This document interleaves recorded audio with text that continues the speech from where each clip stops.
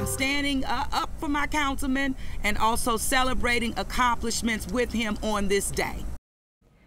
There was plenty of support for New Orleans City Council member Jared Brossett following his DUI arrest over the weekend, but his absence Monday was conspicuous, and it could continue for a while. Good evening, everyone.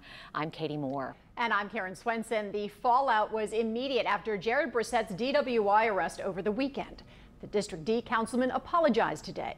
Mike Perlstein reports on the reaction and legal ramifications moving forward.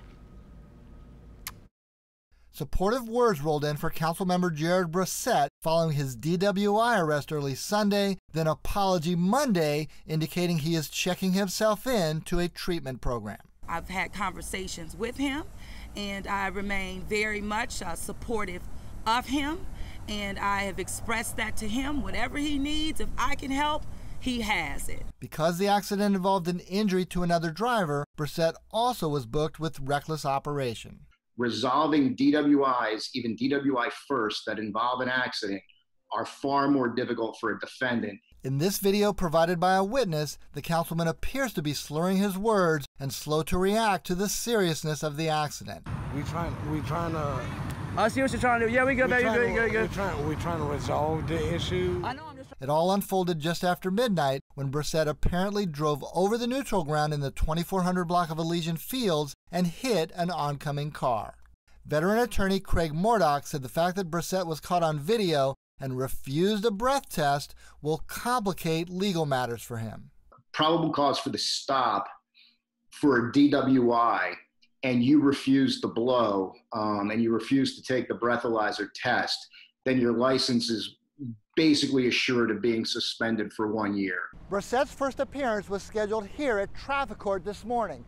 He was not here, but his attorney, Brian Capitelli, said that court date has been postponed until August 10th. Mike Perlstein, Eyewitness News. Understand that while Brossett was taken to the hospital for observation after the wreck, the person in the car that he hit declined treatment and is thought to be okay. Council members Jay Banks, Kristen Gislason-Palmer, and Cindy Wen released the following statement on the arrest of Council member Jared Brossett. They said, quote, "There is no excuse for driving while impaired. We are relieved that no one was killed or seriously hurt, but Jared must be held accountable for his actions. On the personal side, alcoholism is a disease. It is no different than diabetes or cancer in that no one wants to get it. As our friend and colleague, we're hoping that Jared gets the help that he needs." Brossett has been in elected office for more than a decade. He was elected to the State House of Representatives in 2009 and then to the Council District D seat in 2014. He was reelected in 2017. Before running for office, he served as a legislative aide to City Councilwoman Cynthia Hedge Morrell, who held the District D seat for nearly a decade. Brossett ran for clerk of Civil District Court in 2018 when the position was vacated, but he lost that election.